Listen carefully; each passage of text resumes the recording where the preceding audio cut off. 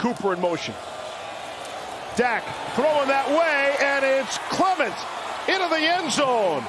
And the 5th touchdown pass of the night for Dak Prescott, a career high and a record-setting mark.